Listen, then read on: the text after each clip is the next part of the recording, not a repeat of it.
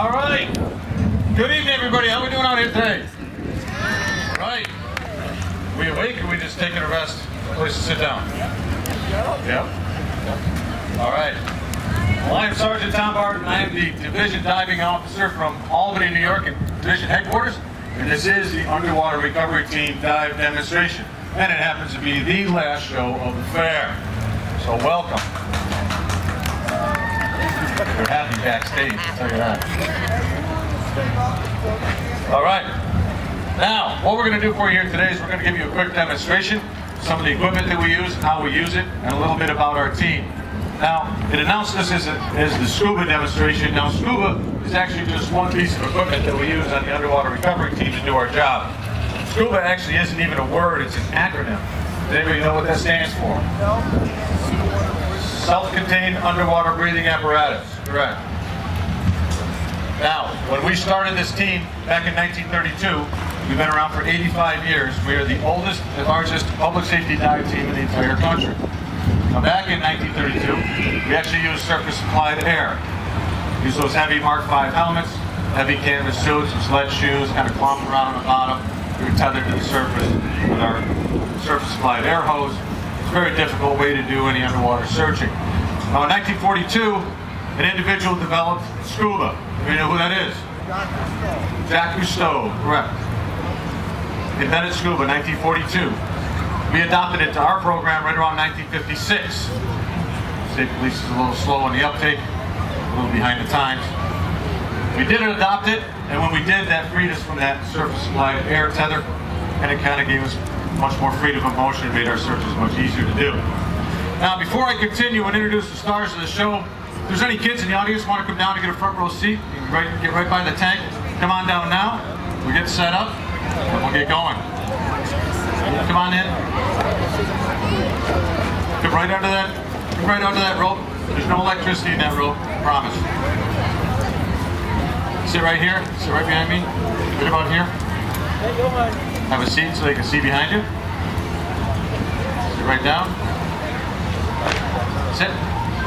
You guys see the canine show? Sit.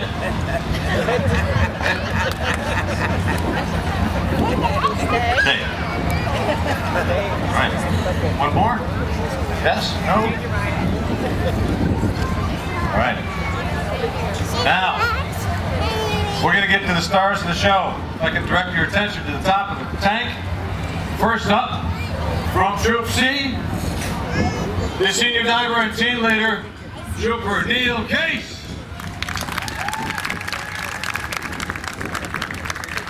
And next up, his much shorter counterpart from here in Troop D, up in the Black Sky area, Trooper Josh Ross. And last but certainly not least, your hometown hero from here in Syracuse, the Troop D team leader, Trooper Greg Ebel.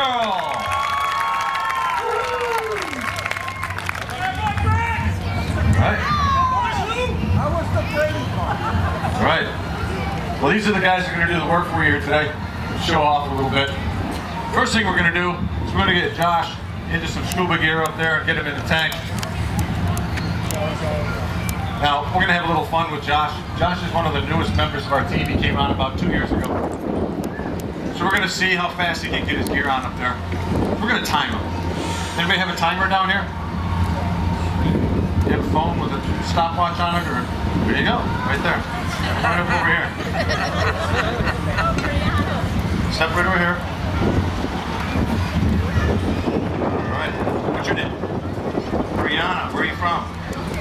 Utica. Okay, I like Utica. Now, have you been here at the fair all day long? Yes? What's your favorite part of the fair so far, you see? The rides. You sure about that? You really sure? Or this? Nice comeback. I don't think it's made. All right, you see Josh up there? Okay. We're gonna get him a countdown, and when I say go, you're gonna start that clock. Okay? You ready? Josh, you ready up there? Okay, ready? 3, 2, 1. Hey! What's the matter? You said he's one of the new guys on the team? Yeah, that's right. I'm just thinking maybe we should make it a little harder on. What do you guys think? What do you got in mind? I'm just going to throw it in and have him get dressed underwater.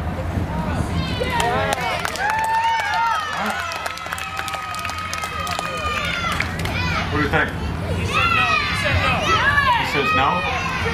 Since when do we listen to Josh? Should I throw it in the water? There you go. There you go. Rouse wins every time. Every time.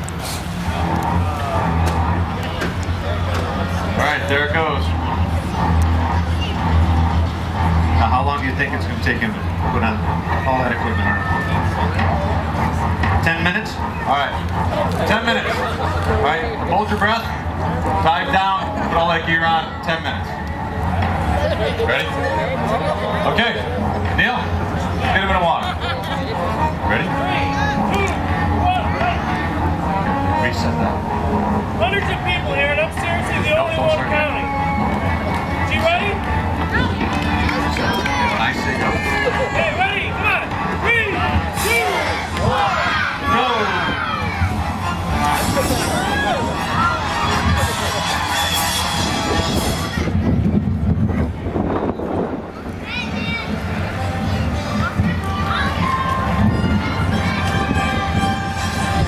Batman used to get dressed way faster than that.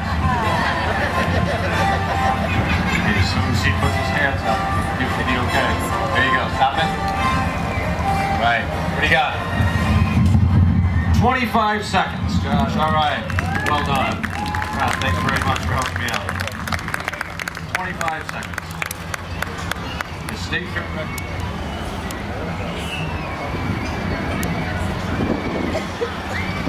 There. His state fair record is actually 15. A couple days ago. 15 seconds he did that. Yeah, he's tired. We're all tired. All right, now Josh is going to swim around a little bit in there, show you that freedom of movement that I talked about. He's also going to show you what any diver wants to accomplish, and that is whether you're a recreational diver or a public safety diver like we are, and that's called neutral buoyancy. That's neither rising nor falling in the water column. Now, he has a weight belt on that'll take him to the bottom of that tank, but he's also wearing a buoyancy compensator vest that he can actually take air out of his tank, put it into that vest, and it makes him float off the bottom. Now the trick to it is to put just enough air in it to float him off the bottom, but not enough to float him to the surface. Now, like I said, Josh just joined the team 2 years ago, but he's actually been diving for a long time. He's a certified open water instructor. He is part of the instructor staff for the underwater recovery team, as is Greg and Neil. He's got a lot of time in the water, and these guys have perfected a lot of the skills that are going to make it look easy for you today. Now we're going to add Neil to the mix. He's going to do an elevated entry for you. You see Josh get out of his way, which is pretty smart. Neil's coming in regardless. You tell him atomic elbow drop.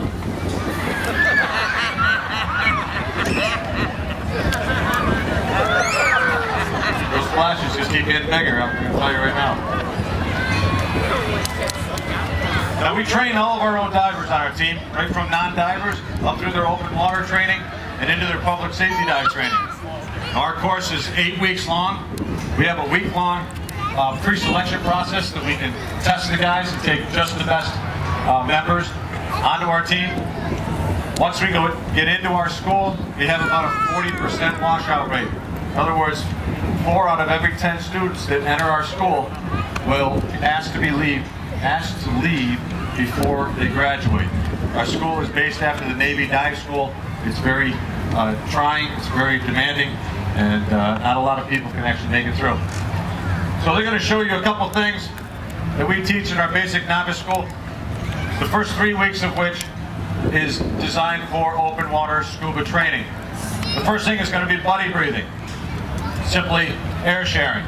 If one of their pieces of equipment should fail and they're unable to get air out of their system, they can go to their partner, breathe off of his system until they fix the problem or they get out of trouble. Next thing they're going to show you is a simple mask clearing technique. The mask should get dislodged from our face down there. They can put it back on their face, and to get the water out, they're going to pull the bottom of the mask away from their face. They'll exhale through their nose, and the air going into their mask will actually drain the water right out of the bottom. They'll put the mask back on their face so they can continue with their dive without going to the surface. Our divers are taught to fix any problem they have at the bottom we're diving sometimes up to 130 feet underwater. We can't always go to the top and fix any problem we have. Next thing we're going to do is a ditch and don drill. This is something that we also go through in the novice school. That's simply ditch. Neil's going to take his gear off. He's going to leave it at the bottom of the tank. He's going to go to the surface. He's going to take one breath. He's going to go back down. He's going to put his gear back on. He's going to don it underwater.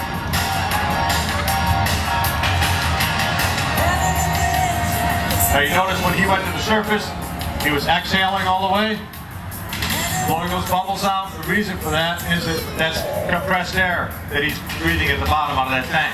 If he were to take a breath of that compressed air at the bottom of this 50-foot tank and hold his breath, go to the surface, that air would expand in his lungs quite a bit. If he doesn't expel it, he could actually pass an air bubble from his lungs into his bloodstream and he would embolize. And embolism is one of the dangers of scuba diving. He's back down. He's back down to the bottom. He's going to put his gear back on. Now in the novice school, this is a timed event. It's one of those events that if the student is not cannot complete, we ask him to leave. And there you go. All right, the ditch and don. Good job. Now they're going to show you a piece of equipment that we use for transportation under the water. This is the use of our diver propulsion vehicle, or a DPV, also known as underwater scooter.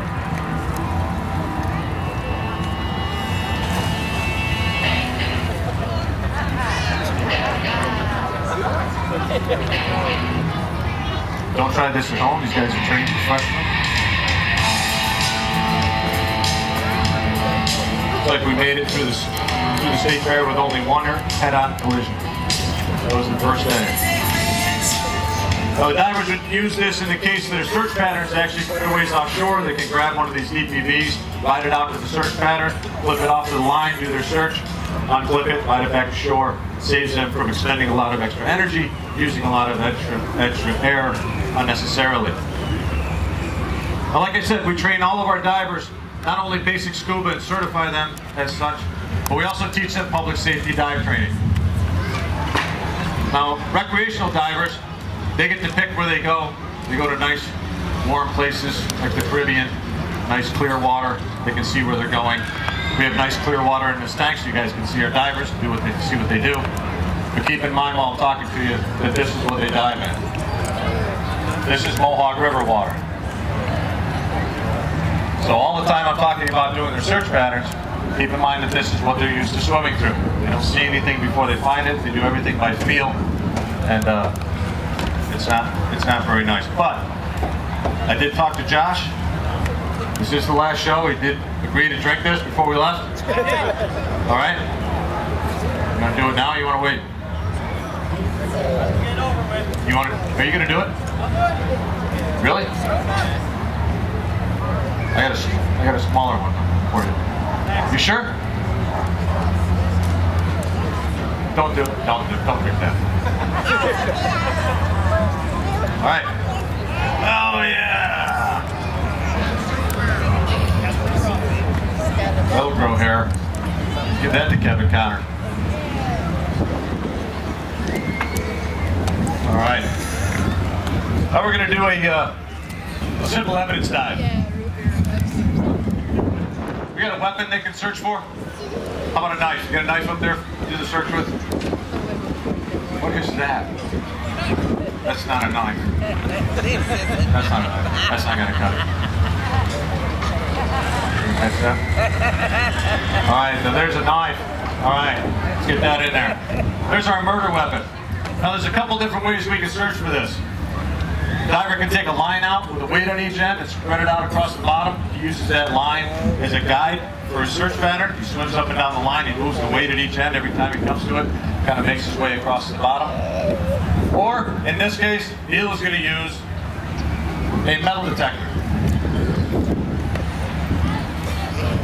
He'll metal detect the bottom of this until he locates the knife. Now he's going to want to recover this knife in a fashion that he's going to want to preserve any of the evidence that's on there. All right, talking. What? Oh, you found it? Very excited about it. Nailed it. Good job. We kind of knew it was there, by the way. So when he recovers this, he's going to keep in mind that he's going to want to preserve any evidence that's on this knife. Now, what might be on the knife you want to preserve? Blood, fingerprints, right? Blood, DNA. Okay. Hey, Neil. Neil. That's not a beer mug, man. No, I know you used it last night, but it's not what you weren't supposed to. And it's empty. So if you watch him, he's going to scoop this knife up in a fashion he's not going to touch it a whole lot. He'd be wearing gloves anyway, but we don't want to disturb any evidence that's on there. So he'll scoop it up into our evidence container. He's going to seal it inside. What else is going to be sealed in there with it? The water, right? Why do we leave the water in there? What happens to metal objects when you take them out of the water? They rust. They rust very quickly. That rust has the potential to ruin any evidence that's on that knife. So he'll take that whole package up. He'll hand it off to the evidence technician at the top. The evidence technician will take it into the lab, process the knife at a later time, and then send us back the container. All right, well done. Neil, you had such a good fair. You've done such a good job. You get a treat. All right. So now, what? It's an apple. You don't want the apple. Why don't you want the apple? You don't want the apple? You want me to peel the apple? I'm not peeling the apple. Oh, you want a banana? That's what you want. Getting pretty picky. You know that? All right. It's like a prima donna. Just like the canine guys. Good thing they're gone.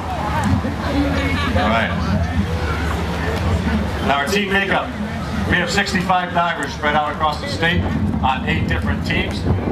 Each true team has a team leader assigned full-time to administer and operate that team. Every other diver that's assigned to that team is on an on-call basis. They're assigned to patrol duties and administrative duties, but they're on call 24 hours a day, 7 days a week, 365 days a year. That means when Thanksgiving dinner comes around and they're ready to sit down and eat, Christmas morning with their kids, and on their birthdays, when their phone rings, we've got a dive detail, they're gone, and they show up. And that's their job. Now we went through a name change this summer. We were New York State Police Scuba. As I mentioned before, scuba is just one piece of equipment that we use on our team.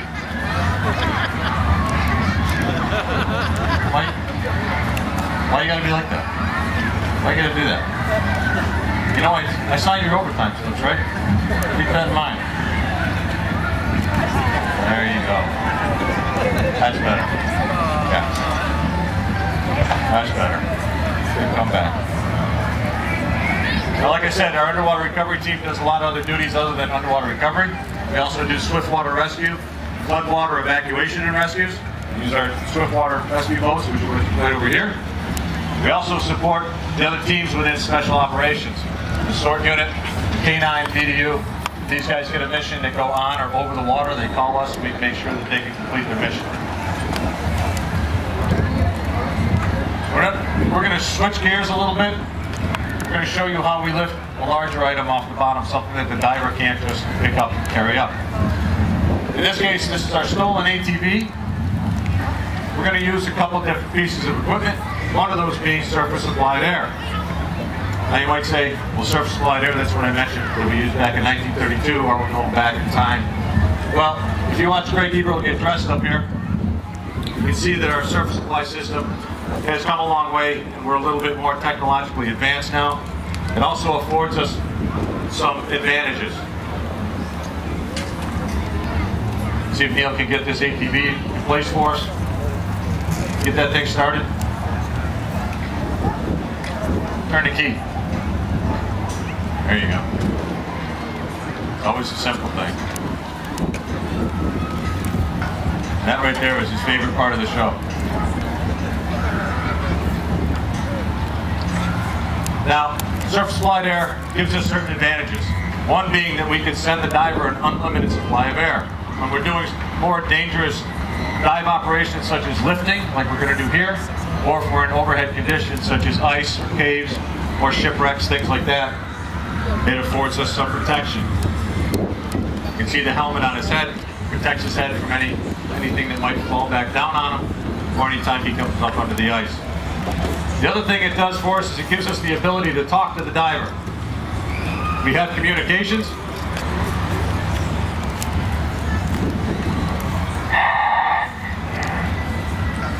There's a hardwired communication within his umbilical. If you look over here, you see 2 scuba tanks. Those tanks are hooked to that orange box. The air comes out of those tanks, it goes into that box, it goes through a regulator, comes out the other side into that yellow hose, and that yellow hose is part of his umbilical that goes up to the top, and that's what Greg is breathing out of. Now Josh Cross just splashed. He's in there with scuba gear. You can see another piece of equipment that he's wearing. That's a full face regulator that he has on. That's something that we wear as public safety divers in conjunction with dry suits so that we can fully encapsulate our diver. In other words, they go in a dry suit, full face mask, and contaminated water. When they come out, they can be decontaminated and they come out completely dry. He's also got a piece of equipment in his hand you might think is a flashlight. It's actually an underwater handheld sonar device. That's how he's going to locate our ATV. Now this sonar device emits a sonar signal through the water. It bounces off of any target down there, and it comes back and he'll hear a tone in his headset. When he hears that tone, he'll swim toward that target. Remember, the water that he's swimming through, he's not going to be able to see it. He's just going to swim toward it until he runs into it. Just like that. And that's how we usually find things.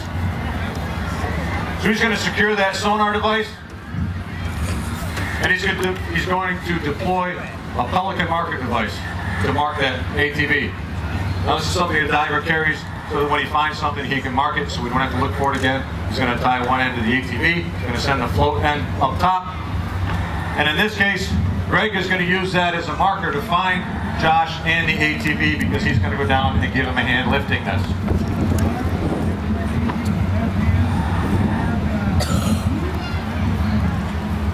Are you ready? Clear to enter.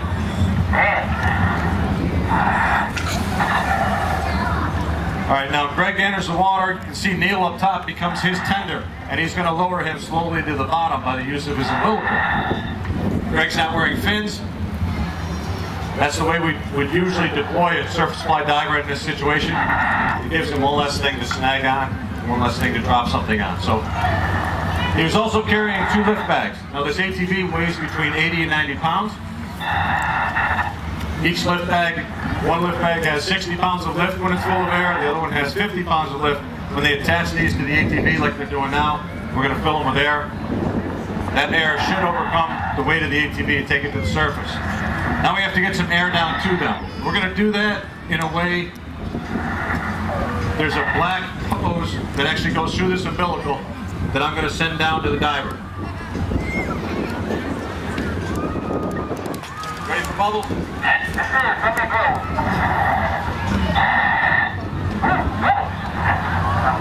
So he'll use these bubbles coming out of this black hose to fill these lift bags. Good thing this is the last show. These guys have been here way too long. The bubbles are going to their head. You can see the air going into the lift bags. He's going to want to lift these as evenly as possible so that this ATV goes up through the water column as evenly as possible. Again, this ATV is a piece of evidence. So we're going to want to treat it as such. There goes the back. There goes the front. And there we go.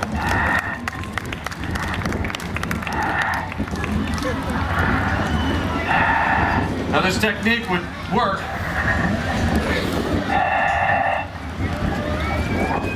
This technique would work on anything that we were lifting. That could be a safe, that could be a car, it could be a boat. We could have a train down there for all we care. We just keep taking different equipment down. The lift bags come in different sizes. They come in 500, 1,000, 2,000 pounds. That's not enough. We simply take more lift bags down and add them until they overcomes the weight of the vehicle we're picking up. Greg's got one more trick up his sleeve. We take a look at the bottom of our brand new tank that was specifically designed and built for us here at the brand new exhibit. It holds just shy of 9,000 gallons of water. And there it is. All right. All right. Well done. Well done. Set up there, Mage.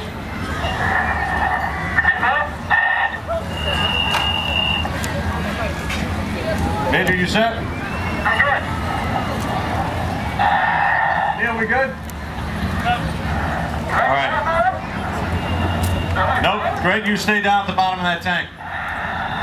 Now, we in our last show here have something unprecedented in New York State Police history. Greg has completed 25 years of service. This is our Major Phil Ruggi, is entering the tank in full pack and is about to present Greg with his 25-year certificate underwater for the first time ever. Yes, sit down. You can keep it.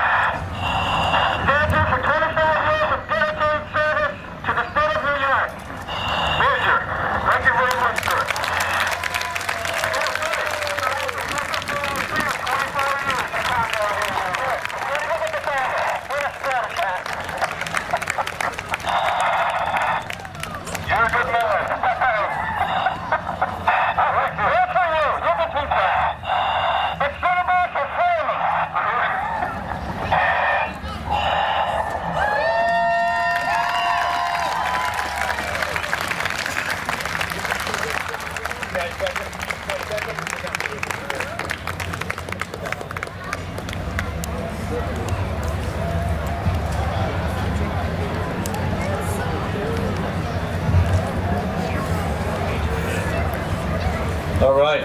Congratulations to Greg. Thanks to the Major. We appreciate that. You just made history. So I'm going to speak for our divers, but I'll speak for everybody here in Special Operations. We appreciate all of your attendance for the entire fair. We certainly like seeing you guys every year. We have fun out here. We try to have fun with you guys. We hope we make it entertaining for you. But when these guys are out in the field, they do a serious job. It's a dangerous job. And they do it all year long, year round. Like I said, on call. They recover evidence that put criminals away, and they recover loved ones for their families. And I'd just like to give them a round of applause for the hard work that they do year round.